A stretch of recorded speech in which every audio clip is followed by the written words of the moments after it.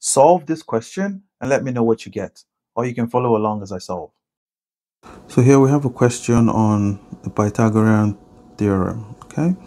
And so the Pythagorean theorem has a formula that states that the hypotenuse, which is the longest side, square of it is equal to this side squared plus this side squared.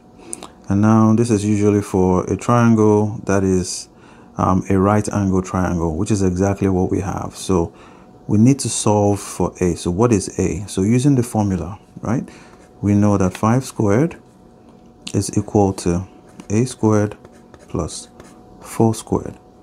Okay, now 5 squared is what? 25, plus 4 squared is what? 16.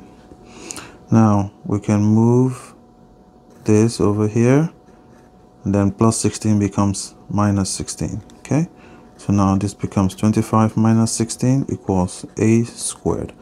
25 minus 16 is 9. Now if we take the square root of both sides, we have square root of 9 is 3, and this cancels out. So our a is equal to, should be plus and minus 3, but we're not interested in the minus 3 because we're looking for a positive value. So we discard the minus and we take the positive 3, and that's our answer.